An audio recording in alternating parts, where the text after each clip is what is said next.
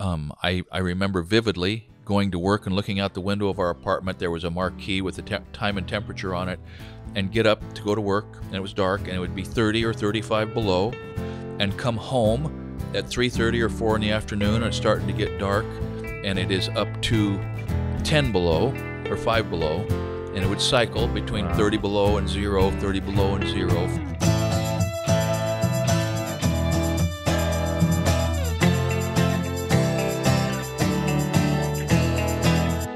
Welcome to the Essential Craftsman podcast. I'm Nate. I've got my dad here, the Essential Craftsman. How are you doing? Good, man. Hi, guys. We're going to talk about working in different types of weather, and you've pretty much seen most that the Earth has to offer in terms of... At least North America, yeah. Before we do that, I want to give you guys a little teaser and ask how your TIG welding is going. Oh, my TIG welding. Fronius sent us a beautiful TIG welder, and Mike Smith, good friend Mike Smith, came down from Springfield, an hour north, and he's a great young fabricator, high-end welder, and he came down and gave me kind of a tutorial, a hands-on, first time in my life running a TIG torch, and the learning curve was absolutely perpendicular to a line drawn tangent to the center of the earth, right? I mean, it was a vertical learning curve, and I don't know if I made any progress, but it was challenging and exhilarating, and I am going to learn how to do that. Well, was it different than you expected, or what surprised you about it? So I'm not a high-end welder, but when I'm stick welding or MIG welding, you've got some forgiveness in how much movement you can have in your hand at the end of the stick, at point of contact, how much I'll say shaking or movement you can have inside that molten pool and still have a decent look. And with the MIG gun, you have the same thing, maybe more. I mean, you have some, when you're weaving, there's some built-in latitude. An accidental movement can kind of be incorporated into your pattern almost. But boy, that TIG machine, you had to be absolutely steady, left, right, forward and back, and the distance from the work had to remain the same. If you dip that tungsten electrode into the work, you're done. You're stopped. So both hands have to be really steady and working together in a particular rhythm that I was oblivious to. And Mike assures me I'm going to be able to get it, but it's going to take some work. Good luck with that. That's there's a reason that people should start with stick and MIG before they get to TIG, I guess. Yeah, or right? you'd never take that step. I think I asked you this at the time, but just remind me, what hole is this filling in your work? What type of welding or fabricating or blacksmithing will this allow you or open a door for you to do that you can't already do? I mean, in other words, you made it this far without TIG. Sure. What's it going to do for you? Sure. So what it enables, what I think, a couple of things. It's going to enable me, for instance, the next time I do a really elaborate floral type gate, making roses or lilies or something, the juncture, the things that you're welding together in something really delicate can be done with TIG in such a way that the weld is as beautiful as anything else, or the weld can be made almost invisible. You can weld without adding any more filler material than you really need to. Can weld super thin. I mean, if I want to start making things out of aluminum, decorative things out of aluminum, not that a blacksmith is really compelled to do that, but you can weld aluminum beautifully. You can weld pop cans together. I don't know when I'll need to do that, but so there's that piece. But just yesterday, I was making a little adaptation on a gate that I had installed years ago. They need that gate to lock, and so I was polishing some pieces and making some fairly, maybe 3 times as big as something you would have on a keychain. So it was small, and it was just mild steel, but it was polished. And I MIG welded it, and I thought, wow, if I could TIG weld right now, I would just stack one of those beautiful little stacks of dimes, only the whole thing would be maybe a 3/16 or 1/8 inch fillet weld running right around these two pieces and never grinded or anything, and it would be beautiful. And so it was just yesterday I thought, okay, got to practice that. Yeah, maybe it's one of those things that you don't even know all the opportunities for it to be put to use until you have it kind of your arms around it. That's exactly right. Once you know something, it becomes part of your toolkit. Yeah, and I guess doing small and precise work makes a lot of sense. Think about a big knife versus a scalpel or something. Yeah. It's like you kind of can't do certain, I should say, as work gets smaller and more precise, the bigger tools get clunkier and less helpful. Maybe it's like that. I think it is like that. And swords, I mean, eventually I'm going to spend more time back in the blacksmith shop, and swords are the compelling things. I've got to make them for all the grandkids. And to be able to TIG weld fittings together in a socket onto the back of a set of quillins or something, and I know that that's not traditional, but it would be nice to be able to do that. Great. All right, we had a comment on one of the videos, and the commenter, I wish I had your name, but it was something to the effect of asking about your experience in working in all kinds of weather conditions, how you deal with it, staying comfortable and productive. I know that you started your career in Oregon with a mild temperature, so maybe let's bypass that and go straight to the first extreme. Well, let's not quite bypass that, because mild temperature, but wet, really wet and muddy. Oh, yeah. So I grew up thinking that it was normal to have mud all over you in the wintertime. Pretty normal. Rubber boots, yeah, but when you went in at night, you were usually covered with mud. And then working in the woods, there was a standard joke. So visualize, you get into the crummy, and the crummy is the vehicle that picks up the logging crew, and they live, wherever they live, that they're employed by one company, and they got to travel to a remote site anywhere from 10 to 100 miles from where they live, maybe. So it's like a bus? It's usually like a Suburban. Oh, wow. Or a crew cab pickup or something, or a van sometimes. Because it doesn't make sense for everyone to drive their trucks up the dirty, muddy road. So there's a crummy driver. He drives the crummy, and the guy who is in charge. Now, it may be different now. I mean, probably there's probably one or two pickups on the job, but it used to be just the crummy on the job, and then the log trucks would be coming back and forth to the site all day. So you get on the crummy at 3:30 in the morning or 4 o'clock in the morning, so that you can be at the site when the sun cracks over the horizon. You can start working, but you're riding there in the back trying to sleep in the pouring rain. It's just pounding on that crummy, and when you get there, you're going to get out of that crummy, and it's going to be in the pouring rain all day. And when you get out, the brush crew, the choker setters and the rig and slinger, are jumping off the edge of the landing down into the brush, working all day, and the brush is soaked and it's pouring rain.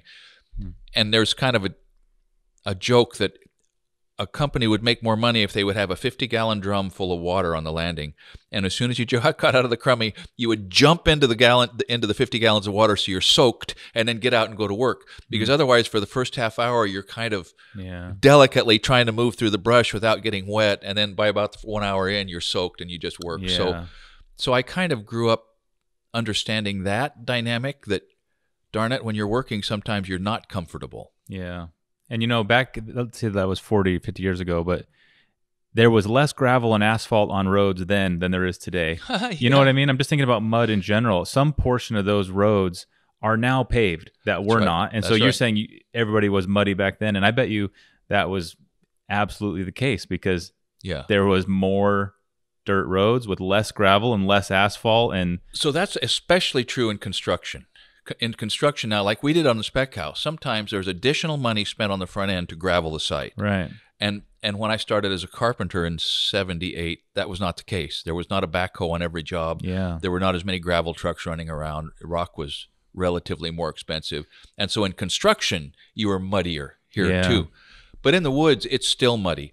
I mean, the road is gravel just enough so the trucks can get in and out, and the landing in the winter becomes a sea of mud, like over your knees, halfway up your thighs, and the logs come in and are dropped into that landing of mud, and the chaser, who's the guy on the landing who runs out and unhooks those logs, just bails out into the middle of that sea of mud, sinks, fishes down into the mud to find the choker bells underneath to unhook them with his hands, submerged in the liquefied mud. It's a thing. So that is kind of where I grew up.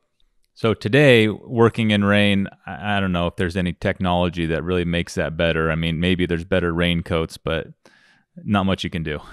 So I'm spoiled now. I mean, coming from Las Vegas, where you just kind of didn't work in the rain ever, and then moving up here self-employed, I was able to kind of coordinate that and try to be inside in the winter and outside in the summer with varying degrees of success. But I'm way out of shape for that now. Yeah. I tried Filson for work rain gear, and it's great. I mean, it's tough. And it worked okay in the woods. It's tinware, a tin coat, tin pants, Filson. It's like a cotton with wax like embedded in it, and it's like very. How do you say that? It's oilskin is what it used to be called. Kind of oily, yeah. Yeah. And it's hard. It's hard cotton, and when it's cold, it gets stiff. Yeah. But it's pretty waterproof, and you can't wreck it. I tried that in construction. It's just too stiff and limiting. Yeah. The key is to just be moving a lot. The key is to be moving. Even if you're wet, whatever. If you keep your body temperature up. That is so true. That the way that is described is that the heat is in the work. Yeah. If you're cold at work, just move around. Start working, you'll get warm. Yeah. And you may not get dry, but you'll get warm. Yeah, that's right. So, we were on rain gear. So you can spend a lot of money on rain gear, and I think Gore-Tex is probably the best. But a tough work site destroys an expensive coat. Right. So mostly you just buy cheap coats and thrash them, and buy another cheap coat and thrash them, and keep a hard hat on. Or in construction, a hard hat works pretty good. I mean, it's dry. Yeah. And it's a thing. I remember in Phoenix, and I'm sure in Vegas, you get so used to having no rain that I would leave tools and materials and things in the back of my truck, and just because what's the worst thing that's going to happen? Separate from being stolen. Yeah. And then once in a blue moon, I would wake up and it would have rained on like 12 bags of concrete. Yeah. Or something that I didn't want to get rain, like maybe some electronic. That happened several times, and every time I remember being just so annoyed at rain and almost entitled to like not having rain, and it really just kind of goes to show how quickly you get accustomed to the conditions you're in, number one. And number two, there's always something to complain about. It does. And the same thing happened to me in Las Vegas. I got wrecked for rain. I came back here, and I never got back to the mindset that I had as a kid growing up, where it didn't matter if you were wet, didn't matter if you were muddy. Yeah, exactly. All right, so talk about Wyoming. So after working in the woods here, you were carpentry work and sawmilling in Wyoming, and that place has a really, what do you say, a wide climate? What's the word to describe a...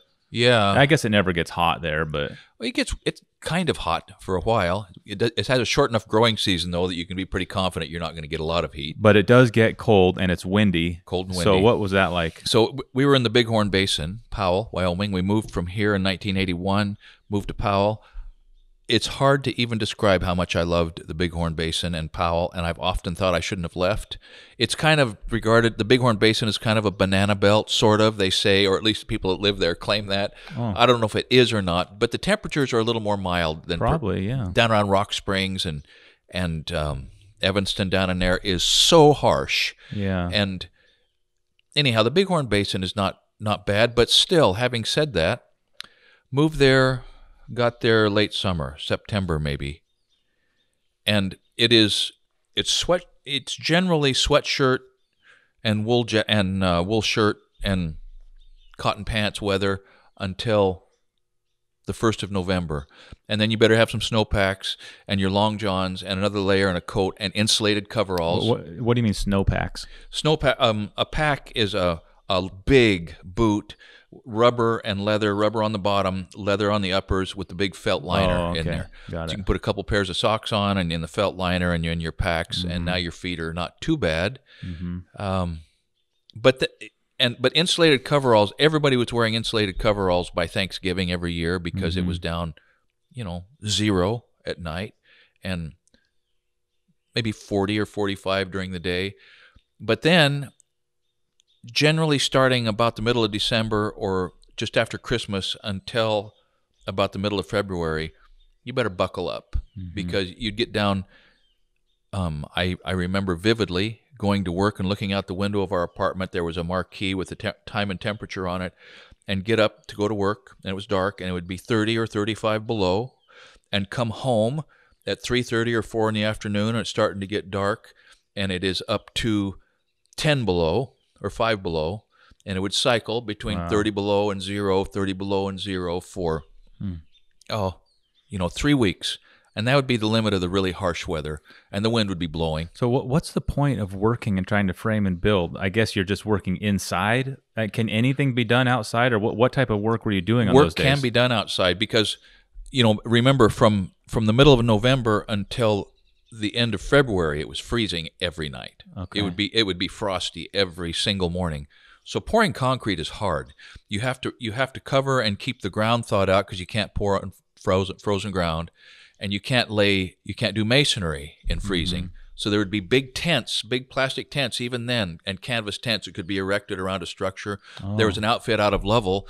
The Swede was his name, big, hulking old Swedish guy, smoked a big cigar, and he was kind of the local masonry guru in the Bighorn Basin at the time, and he would have 3 or 4 or 5 young guys working, and they would be laying brick right through the bad weather with space heaters blowing everywhere inside these big canvas and visqueen tarps, and short days. To warm it all the way up to 0. To get it up to where it just wouldn't quite freeze. Wow. And there's problems with concrete with that, carburization and different things, so you can't, it doesn't solve every problem. But I was kind of a hit there because I brought a pair of cork boots with me.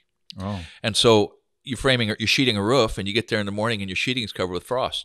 I put my corks on, jumped up there, and I could pack sheets and get up there. Wow. And they thought that was awesome because the boss, I was working for a guy named Bob Edwards, and he tried it with his golf shoes. So that tells you the difference between his mentality and mine, right? Yeah, or like track spikes or something. Yeah, like track spikes. And he was a school teacher who decided he could make more money as a contractor. Yeah, that was Bobby. Met a couple good guys that worked for him, but it was just funny that you always had to deal with cold, windy weather in the winter. So would there be like a burn barrel or something like fire on the job site? Oh, man. Yes. I worked for a guy named Christensen, can't remember his last name, one of the last guys I worked for before I moved to Las Vegas, and we took a job up the South Fork of the Shoshone River. Shoshone, South Fork ran up one side of the Buffalo Bill Reservoir, and it was a nice big house, and the wind would always howl down the river up there. And so went to work one morning, and it was, 25 below or 30 below, and the wind was blowing probably 50 miles an hour. And I distinctly remember bundled up, 2 pairs of gloves on. I mean, all of your insulated coveralls and hats and everything, and you'd put on a pair of worn-out cotton gloves and then a pair of new cotton gloves over the top. So you had 2 pairs of gloves on. And then you're trying to turn nails and nail by hand. I remember walking back and forth to the burn barrel, drop all the board ends in there, and sticking the head of my hammer down in that fire, and it would get kind of black. The water would condense on it down there. It would get kind of wet. You'd pull it out. So I would have something warm to hang on to on my way back to work for 4 or 5 minutes. Okay. Wow. I could grab the head of that hammer for a little bit and get a little bit of heat out of there so I could turn the nails. And I don't think I'm exaggerating when I say there were times when I was not sure I had hit my finger until I got back to the burn barrel and stuck my hands down and it'd warm up. And then suddenly I remembered, oh yeah, that finger's been hit. Jeez. So it was cold. I've still got a couple fingers that are sensitive to cold, probably a little frostbite. For sure. But so that sounds like a giant whine, doesn't it? That is not a whine. It was terrific. Yeah, and you were happy to have a job. I was delighted. Yeah. And I was learning stuff. That was the main thing. The pay was kind of subsistence level. What do you remember what they paid you, like an hourly rate, or do you remember any numbers with that? I think when I got back there, I went to work at $6.50 or something. And when I left a job that was, when I left 5 years later, the last job I had was paying $10 or $11. Seems not bad. Not bad. Yeah. And I got to Las Vegas, and a month and I think maybe I was up to $9 back there, because when I got to Las Vegas, 2 months after I got to Las Vegas, or a month, I was working a job at $20 an hour. Whoa. 100% pay raise by moving from Wyoming to Las Vegas. Holy smokes. Not only was it a 100% pay raise, but I was getting 16-hour days. Yeah. It was the end for a while of financial anxiety. And that was when you were starting there. That was before you really got your full toolkit, and all your Wow, that's really cool. 100% pay raise overnight. Yeah. So you got to Vegas in January, and I remember that because I actually remember that truck ride. And what was that like? Because Vegas, of course, is beautiful right then, and you knew what summer was going to be hot. But do you remember just being so thrilled to feel the sun at 70 degrees or whatever it was? And was there like a real honeymoon period with the weather for you? Absolutely. So I think you're conflating the truck ride. I left in January, came back and got you guys, and went back down there in March. Oh, maybe it was March. You're remembering riding down in March. I remember a sunny day. A sunny day riding down there. So when I went down there in January, my old white truck, the heater wasn't working. Driving down I when I left 3 weeks before, I had been working at 30 below, middle of December, whatever. Left first week of January, inside the truck with my insulated coveralls on and packs and 2 pairs of gloves and my hat because there was no heater. And when I was driving at highway speeds, there was just enough heat wafting up out of the dashboard because of the action of the air that it would melt a little hole in the ice in the windshield. And I had an ice scraper on the inside, scraping, got down through Green River, and it started to warm up a little bit, went over the South Pass, where the Mormon pioneers pulled their handcarts up over the trek and died just pretty close to there, that Martin and Willie handcart companies. And by the time I got to Green River, it started thawing out, and by the time I got down, towards the Utah border, it was warm, and by the time I got down to St. George, it was nice. Yeah. And it was a terrific honeymoon period, pulling in there the first week of January, and it was so nice. Yeah, I bet that was pretty. It was nice. Yeah, pretty pleasant. Roll the window down, and yeah, I had no idea what was coming, but so worked in middle of December at 30 below and a wind. Went down there in January, worked January, February, went back in March, sold the place, loaded the family up, and got back down there in April. And by the end of April, I was working 105 above. And, by May, anyhow, the transition. Do you remember, you're not a complainer in general, but do you remember complaining about the cold weather and the hot weather, or did you have a mindset trick in both of those extremes where you were just kind of like, I'm getting the job done? Do you have any strong memories about like having issues with either of those extreme weather conditions? I didn't have any issues, and I think that I have to thank my dad for that, because getting back to growing up around here, wading in the mud and being wet and stuff, it just, I guess I just considered it just a cost of working. Yeah, it was just part of. That's what it was. I visualized it just as part of working. Yeah. It wasn't separate from the work. It was part of the work. Yeah. And so, but I do now. I'm a whiner now. I can't. I softened up, man. It's amazing how maybe this is just a human thing, but people, and we can just kind of quickly acclimate. Mm-hmm. Not that our bodies are used to it, but you see other people dealing with rough weather, and all of a sudden it's kind of like, I guess this is just how it's done. And next thing you know, you're kind of just dealing with the weather, whereas sitting here, it's a really nice day today. It's probably 65 outside, and perfect. And when I imagine guys in Phoenix, let's say 110 today, whatever it is, laying block at 1 PM, and I just kind of think like, I don't think I literally could do that. Man, but the truth is, when you kind of are on these job sites and around other people, it comes with the territory, and there's something that kind of can click in gear, and you just get the work done. And physically, I think you can get conditioned to it, like any other kind of conditioning. Yeah.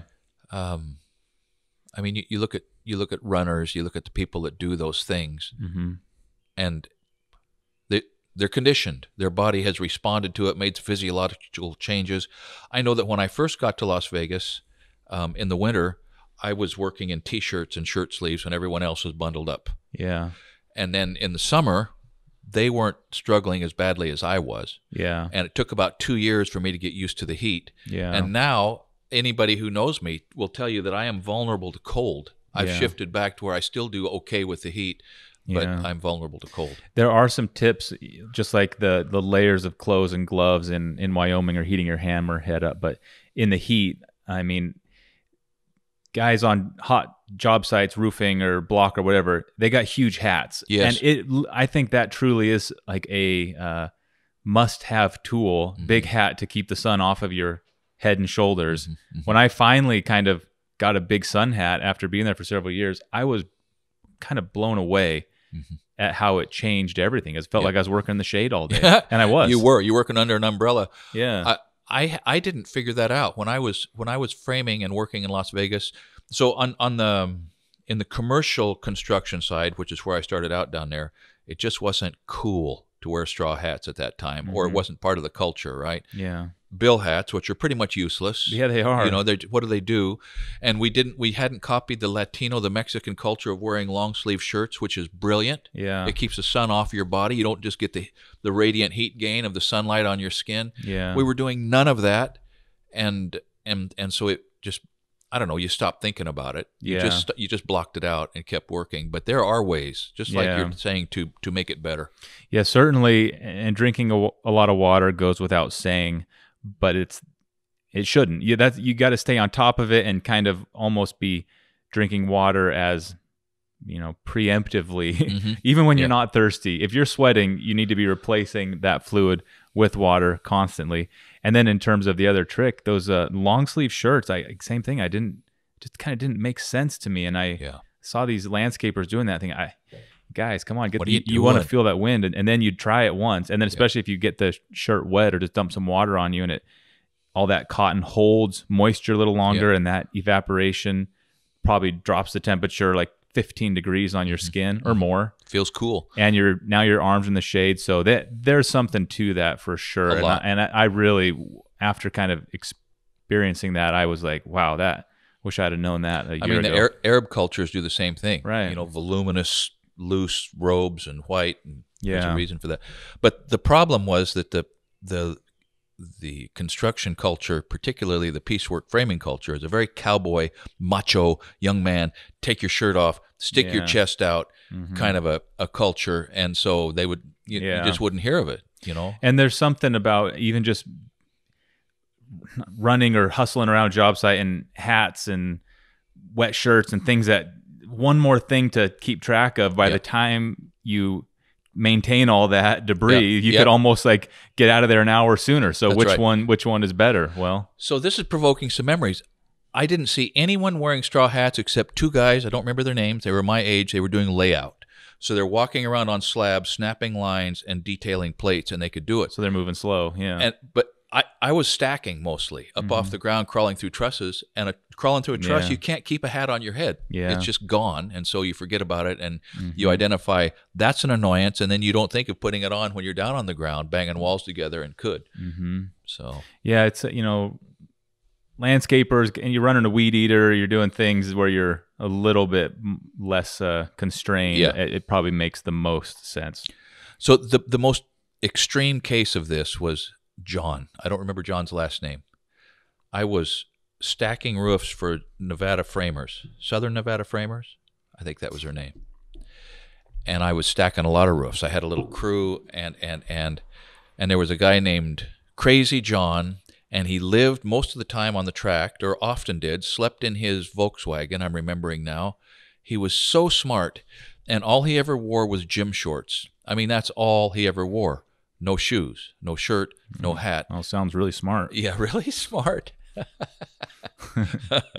Yeah, well, there were some other things that he was good at numbers. He and boy, could he plate. He was a plater. There you go. He was on a piecework basis, and he had a skill saw, and he had a set of bags, and he had gym shorts, and he lived pretty much on the site till payday, and then he lived somewhere else, and I didn't want to hear those stories, and then he came back. But he was baked like a raisin, man. And skin cancer being what it is, the way I understand it now, I've often wondered if John, who was probably 10 years older than I was, is still staying out in the sun. Yeah, well, if he was a raisin then, he's a piece of beef jerky now. Yeah, that's right. If he's still kicking. As a kid here, logging, in the summer, it gets hot here. It gets 103, 104, 105 for a while. And logging is strenuous, and it's up and down, and you're fully dressed. You're covered in clothing that you're not wearing to keep cool. You're wearing to keep from getting torn up. And you have heavy leather boots on that come way up your leg, and so you're hot. And so I was very used to drinking 2 gallons of water a day when I was logging. That's just what it took. I'd take 2 gallons of water and drink it. And I was used to being soaked with sweat and being, the electrolytes get out of balance. You get some muscle cramping, and you take salt tablets or whatever we thought we should do. But I would be wet from sweat most of the day. But in Las Vegas, I would drink 2 gallons of water a day or so, and never be wet. But rather, my shirt would just gradually turn white. And the top of my Levi's and my bags, the belt, my leather belt would turn white, and the top of my boots would turn white. And you would never really see any water there just because the desert was so thirsty. But water consumption was a big thing. Working in the desert in the Southwest is pretty brutal, but it's probably not as bad as in the tropics or Florida, where the humidity is crazy high. Because at that point, I mean, wear a hat or not, like you're not getting away from the humidity and the sweat. My heart goes out to those guys. Amen. Ouch. You know, it's kind of a joke. It's hot, but it's a dry heat. Yeah. Well, and that is a joke, and it's a little bit mean. It's you're just laughing at trying to rationalize high temperatures, but dry heat at least allows evaporation and that temperature. Yeah, so there's something to that. And in the desert, if you go in some shade, let's say wherever it is, under even just a canopy, and you sit down for a second, get your heart rate down, you're fine. Yeah, like you're better. fine. You can sit there in 115-degree heat, and if you're not like doing something, it's not a. You're right. fine. That's right. But you cannot do that in Florida when it's even 95 and the humidity is 95. Like that's right. You don't want to be in it at all. I played with a jazz band when I was a kid, and we did a tour. We started in San Francisco, and we played to Orlando, Florida, and back. Well, Disney World at Orlando, Florida, and back. We played 69 different gigs in 75 days. It was great. We played in St. Louis for the Jazz Society there, I think, and the power went out at the place we were staying, and I remember it was 95 degrees and 95% humidity. Yeah. 90, 90, 95, 95. And it was like nothing I had experienced. It was just what you're talking about. You couldn't breathe. Yeah. All you could do was drip sweat. Mm-hmm. That's it. You just dripped sweat and couldn't breathe, and I'm glad I wasn't trying to piecework stack some roofs. Yeah. Well, it's amazing how much work is able to get done across all of these extreme weather climates and locations. And, you know, even in terms of cold, Wyoming's pretty cold, but there's places that are colder. Way worse. And they build, and guys get out in it, and it's just sort of like another day at the office. And That's right. It's pretty impressive. All right, so I've got a couple more stories of weather conditions. In Wyoming, wind is a thing. It's a real thing. Mm-hmm. In Las Vegas, the wind is a thing just because it's like standing in front of a blow dryer set on high temp. You know, it's a hot wind blowing, and it's blowing sand.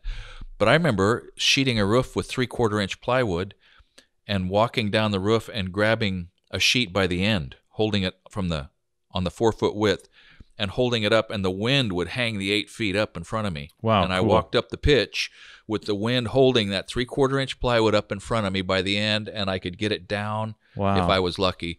Real wind, you know. Jeez. It struck me as being such an analog to the fire barrel in Las Vegas. Mm-hmm. You know, where you would spend at least 20% of your workday walking back and forth to the fire barrel. In Las Vegas on a hot day, you would spend at least 20% of your workday walking back and forth to the water jug. Mm-hmm. Just walking, dragging over there and bending over and sucking all the water out of that you could. Yeah. And you hope nobody realized that you were drinking a little slower than you might, so you get a few more moments, mm-hmm. right? And then walking back.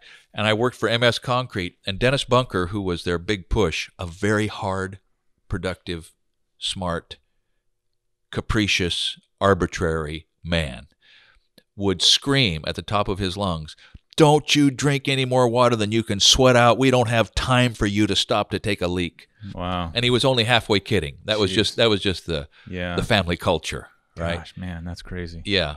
But that's construction. And that's the other side of the romance of construction. People think, "Oh, I want a job where I can work with my hands and look back at the end of the day and see what I accomplished. I want that satisfaction." Yeah. Well, the other side of that satisfaction is that sort of a prison, militaristic, in-your-face, aggressive expectation by too many people. Yeah. And just because that was then, it still exists now. Construction is a hardball, fairly brutal world.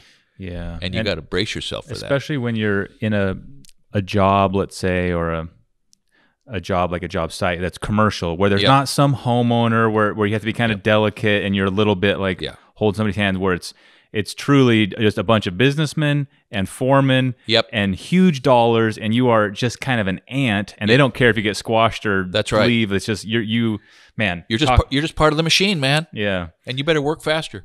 When I was in Phoenix, I only did one job, that storage thing, which we made videos of, where I felt like I was getting a look at some of the commercial guys. And this was in the summer, and I was leaving the house like most commercial contractors, like at 4 a.m. Mm-hmm. And you go to a gas station in Phoenix at 4 a.m. in the summertime, and it's like hustle bustle. There's so many trucks, and everybody's like in line at the ice machine, and you can just see people gearing up almost like, you know, going to war. And people will come up to the counter with like 14 bottles of Gatorade and all their lunch, and everybody's got, the sun's still down and it's dark, but people are buying big blocks of ice, and it's pretty neat. And all of these people, like we talked about, long sleeve shirts, and we didn't mention this, but I wonder if neon orange, separate from being a safety color, also reflects heat a little better. And it's probably not as good as white, but I kind of wonder because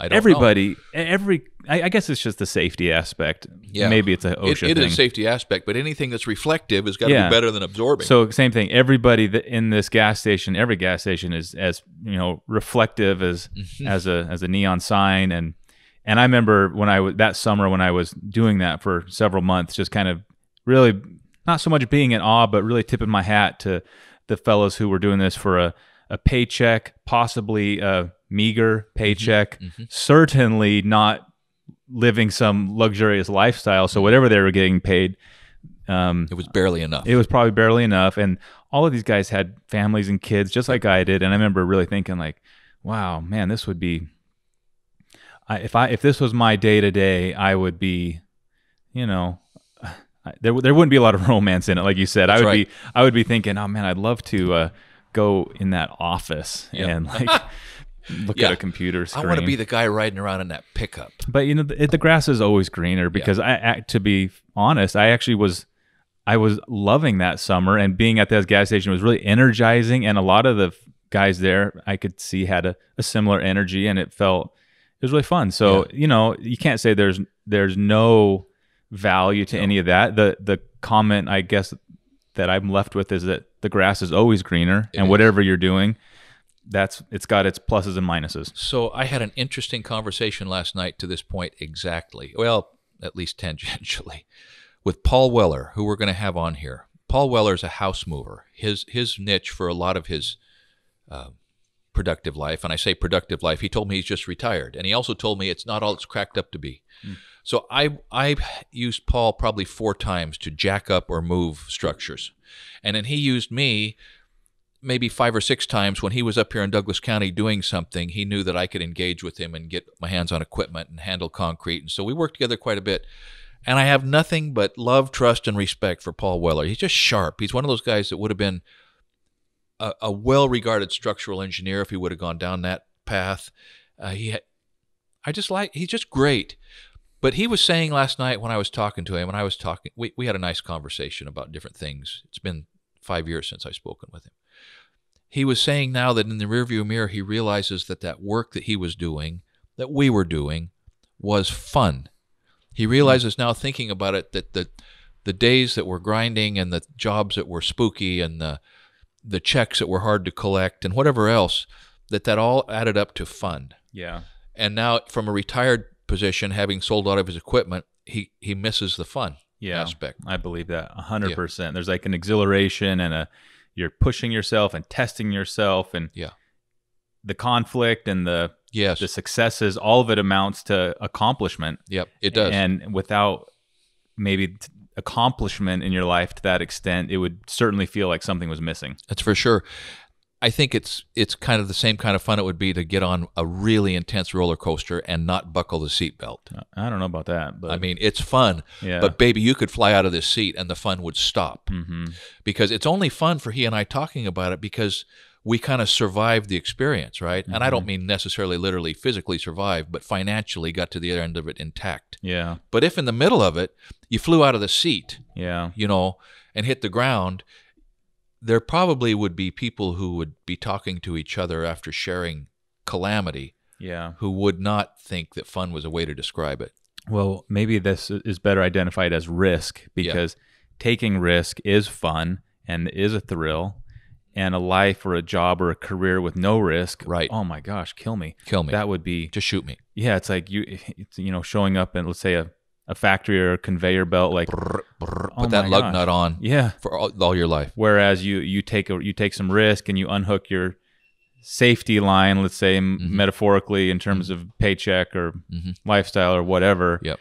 Your risk is fun. It's fun to take risk. We spend billions of dollars for the opportunities to experience risk, right? Yeah. And we make heroes out of the people that experience risk in extreme sports and but circling it back around to the gritty reality of construction, I worked with guys when I was in Las Vegas who were the age that I am right now, whose job every day would to be on their either squatting down or on their knees, dragging a 2x4, rodding gravel to grade under an endless procession of house slabs. Endless. And they were 61, 62 in the white long sleeve shirts. Sometimes they could keep a straw hat on their head, sometimes they couldn't. But man, the romance was long gone for those guys. God, that's like the worst of all scenarios, to play your cards in a way that at the end of the day you're not that. You're still in that spot, maybe that's a spot a guy would start his career is doing that. You don't want to end your career there either. Well, that's great. Any last minute comments on the weather? I'll share one. And I saw this when I was doing that storage thing, and it was the first time I paid attention to it, and that is how expensive the weather can be.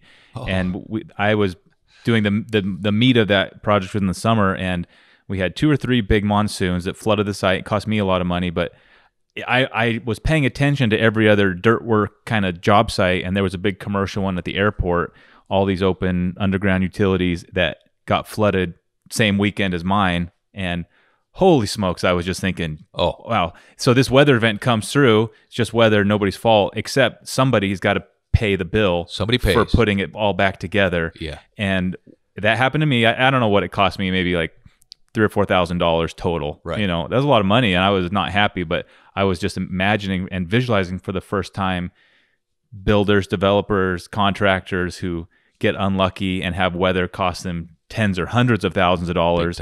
And now you got something to complain about. Now you got something, and you got attorneys to pay. Yeah. Because now we're trying to assign whose contract covered them against unforeseeable weather events and whose contract didn't, and somebody's going to pay. Yeah, it's amazing. And geez, it's like one of those things you just don't think about. It's raining. It's like, oh, that's annoying. I can't go to the lake, or it's my coat got wet because I left it on the back porch. And it's like, that's a bummer. Yeah. But talk about someone whose job site gets ruined, or materials, or like a pallet of concrete, or whatever it is. So I don't know how interesting concrete stories are in weather, but I have 2, and one they both are to the same point. There was a poor crew, and I was there checking grades or something, and the truck backed up to a driveway, and I happened to check my watch when the concrete slid off the end of the chute and dropped onto the subgrade. Boom. And I checked the time. And 20 minutes later, that's 20 minutes later, those guys were out walking on that concrete, spraying Cure on it. Oh my gosh. In place, rodded, bull-floated, jointed, troweled, broomed, and sealed in 20 minutes. Whoa. 20 minutes. So wow. The quality of that concrete had to be terrible. It probably, if there would have been a break test on it, it probably would have broke about 900 pounds instead of 3,500 because the reaction was cut off so quickly. Was there not some kind of like retarder or something they could have put in there to control that? Maybe they essentially did. Not then. Either way, it got hard. It got hard. Not for that little job. Oh. Not then. It just, somebody ordered the mud, and it was probably a hot load. Yeah. The batch plant batched it on top of 2 or 3 yards of mud that just came off another job, and some of that may have come off another job, and so that accelerated reaction was seeded into that batch, and it was going off. You couldn't stop it. Gosh, that's funny. So another job, much bigger, a very elaborate house, lots of radiused outside building lines and lots of elevation changes. Tricky setup, high-dollar house in Spanish Trails, actually. And the engineer, trying to forestall that, had specified that the concrete was never to get above 80 degrees. And they were taking samples for brake tests, and they were testing the temperature of the mud. And if the mud got over 80, you couldn't pour it. And so the mud was being batched with ice. They would just throw 50-pound blocks of ice into the trucks and hammer that in for the water to try to drop the temperature. There are better ways to do that now. So here's what happened. We got it laid down. We got it sealed up. We're waiting to put the machines on it, going to power trowel it. Oh, the top is going off. The top is hydrating. It's crusting a little bit. Got to get the machines on there because the top's getting hard. Threw the power trowels out there, but the mud was so cold underneath that it wasn't setting up at all. Whoa. So now you're setting power trowels on a 5 or a 6-inch slab that is soft as the moment it came out of the truck underneath, and the top half-inch is as hard as this table, and you're trying to trowel that to get it smooth, and what you're doing is just pushing big valleys, and it was like a skate park. Whoa. It was, I don't know how that ended up. I was working for MS Concrete at the time. I don't know if there was a tear out. I don't know what. I don't know whose fault that would have been, but it was an unworkable engineering solution. Yeah, he put you in a corner. It was just a corner you couldn't get out of. Now, today you could mist the site. You can spray on, what's it called, Confilm. You can spray on the top to keep the top from crusting, so it'll kind of lay there while it all catches up. But at the time, a little breeze came up, 115-degree morning, and it was a wreck. I'm not even interested in knowing how it turned out. So weather is expensive. Yeah. All right, well, put your comments in the stories. I have a feeling you guys have some pretty relevant anecdotes to this. Thanks for tuning in. Thanks for supporting our channel. Thanks for leaving comments on this and our main channel, and we will catch you next time.